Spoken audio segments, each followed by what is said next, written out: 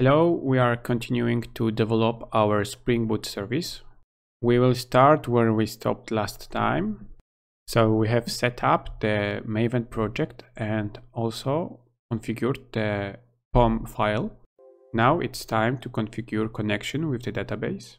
First step we have to take is to create application properties file inside the source main resources package.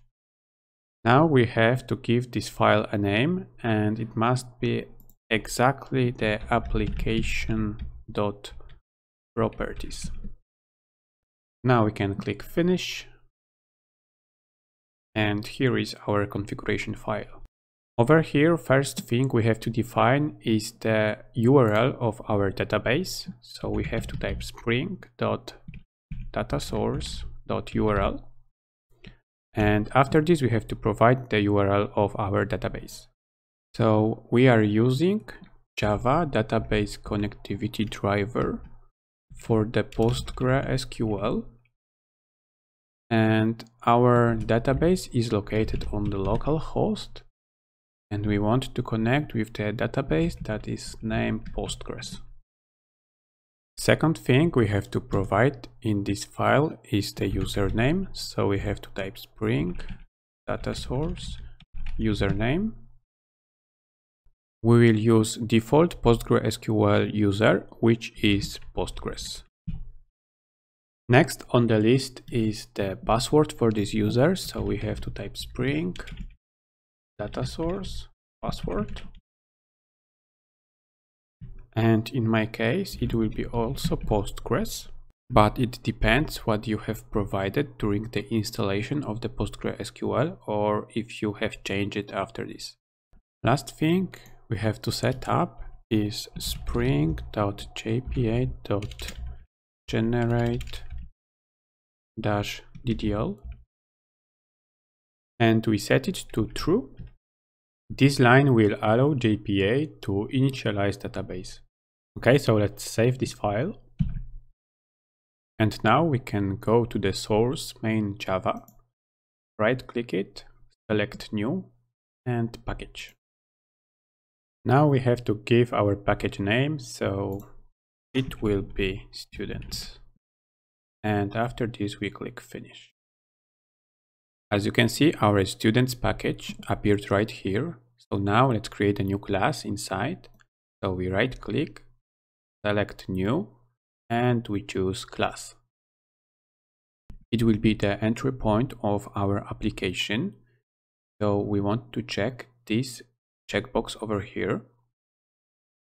And also we want to name this class application. Now we can click finish. And after a moment, our class is generated. Also, you can see that Eclipse generated for us main method over here. Now, to make our application a Spring Boot application, we have to mark our class with annotation. So above our application class, we have to use @sign, and after this we have to type Spring Boot application. You can see that we have error, and that is because we don't have any imports. So we will quick fix this, and the error disappeared. Now we have to run our application. To do it, we have to go to the main method, and over here we have to type spring application. Now we have to call run method on this class. And as you can see, Eclipse already imported this class for us. If we hover on the name of this class, we can read that this class can be used to bootstrap and launch a Spring application from a Java main method. And this is what we want. To make it work, we have to change the first argument of this method to application.class. So we are just saying to the Spring that application class is the entry point of our service. Okay, then now we can save the file, and let's create new package inside the source main Java. So let's right click it, select new and the package. We want this package to be inside of the students package, so we have to type students, and after the dot we have to specify the name of this package, so it will be models, and after this we can click finish. Okay, as you can see, the package is over here, and inside this package we want to create a new class, so we select new class. This class will be the model, which is kind of representation of data from the database, and we will call our model student. Okay, we are not checking this checkbox over here now because we already have entry point of our application, so we can simply click finish. And here is our student class. We want our students to have 3 properties. First one will be ID. We want this ID to be private, so we use access modifier private. It should be the type of the long, and we want to call it ID. ID will be a unique number that will identify each of the students. Every student will also have name, so again we type private, and since first name is a text, we will use the string type, and the property will be called first name. Every student will also have last name, so we type private again, it's also string, and we type last name. Since our properties are private, we can't access them from the outside of this class, so we have to create some getters and setters methods. To do it, we will use Eclipse feature, so we right click. Now we can select source, and over here we have option to generate getters and setters. We click it, and over here we can select for which properties we want to generate getters and setters. We want it for all of them, so we select everything, and now we can just simply click generate. And as you can see, Eclipse generated everything for us. We will also need 2 constructors. First will be the default one, so we again right click, select source, and over here we want to select this option, generate constructor using fields. Since it is the default one, we don't want to check any of these fields, and we want to check the omit call to default constructor super. And now we can click generate, and here is our constructor. Okay, we also need the second one, so we do exactly the same, but this time we want to check the first name and the last name, and we click generate. Okay, let's clear this class a little bit. So first we press Ctrl+Shift+F to format the code, and also let's move these constructors over getters and setters over here. Okay, you can see that this is a simple Java class, which one we will now modify to make it work with the JPA and also database. First step to do it is marking our class as the entity. So we go over the public class student, and over here we are using @sign and type entity. As you can see, we have error here, so I will just paste all the imports we need in this class. We will also use second annotation to specify table associated with this entity. So we go under the entity annotation, and we again use @sign and we type table. And between the parentheses we type name equals to students, because this is the table in our database. Also, we need to add the annotations for each of properties in this class. At first, we will mark our ID property with the ID annotation. By using this ID annotation, we are saying that this ID property will be the primary key of the students table. Also, we want this ID to be auto-generated value. So we will use another annotation and we use @ and we type generated value like this. And now we have to specify the strategy of generating this value. So we type strategy equals to generation type dot auto. For the first name and the last name, we will use column annotation. By using this annotation, we are mapping the property of this class to the column in the table.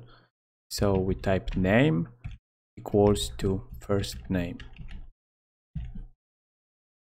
We will do exactly the same for the last name property. So I will copy this and copy the last name and replace this.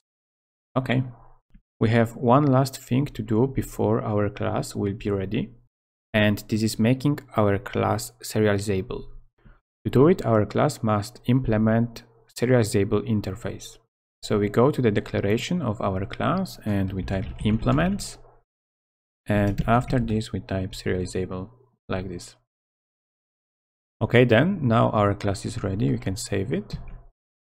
And now we can create another package. So we go to the source main Java, we right click on it, we select new, and now package. Our new package will be also located inside the students package. So we type students, and the name of our package will be repositories. Now we can click finish. Inside our new package, we will create interface. So we right click it, select new, and we choose interface. And our interface will have name student repository like this. Now we can click finish. In the first place, I will paste the imports that we will need in this interface. Now our student repository interface should extend the CRUD repository interface. To do it, we have to go to the declaration of our interface and we have to type extend keyword. After this, we type CRUD repository. Okay then. As you can see, this interface needs two generic parameters. First one will be class name of the entity associated with this repository, so it will be student in our case. And the second parameter will be type of the primary key of this entity, so it will be long in our case.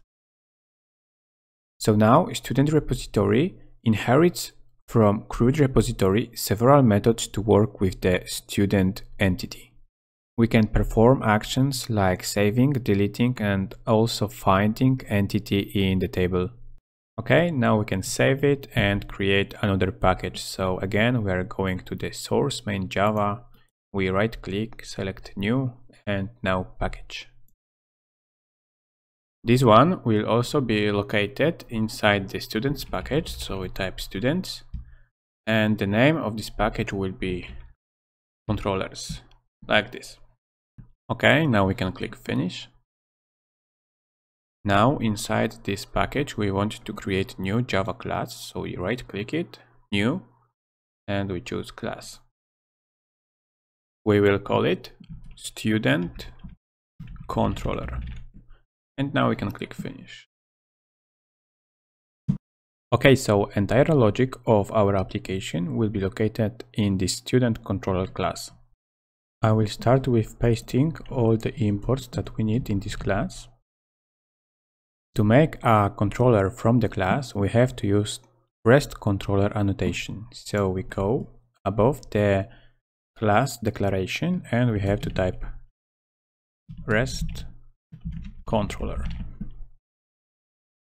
So now our class became a REST controller, and now we can use methods with request mapping annotations to handle HTTP requests. But before we do that, first we have to wire up our student repository. To do it, we have to create property or field that will be the type of student repository. So we type student repository, and now it will be named repository. Okay. Now we have to mark this field with auto-wired annotation. So Spring will know to inject this dependency. We will use this repository in the next video when we will be creating the full functionality of our web service. And now let's just create the method that will return hello world when we use get HTTP request. This must be the public method, so we use the public keyword and it will return string. And we call our method, for example, get hello world. We will not pass any parameters, so we can leave empty parentheses and we can take care of the body. In the body, we want to create string variable, so we type string and we will name it message. And we will assign to it hello world, so hello world. Okay. Now we just want to return this message, so we type return keyword and the message variable. Last step is marking our method with request mapping annotation. So we use @sign and now we type request mapping. Over here between parentheses we have to specify on which URL path we want to activate this method. So we have to type value keyword and we want to assign the path. So let's say it will be greeting, like this. Okay, so finally after all these steps we can test it out. Just before we test our service, right click on the project, select Maven and update project. Here make sure that this one is checked and click OK. Now we have to select our application Java because this is the entry point of our web service. We right click it, we select run as and we choose Java application. And after a moment, application should be ready to go. Okay, so our web service is up and running. We can access it on the localhost port 8080. So after the slash, you can also see the greeting. And after our web service gets this greeting, the method getHelloWorld will be called and the string hello world will be returned. So let's hit enter.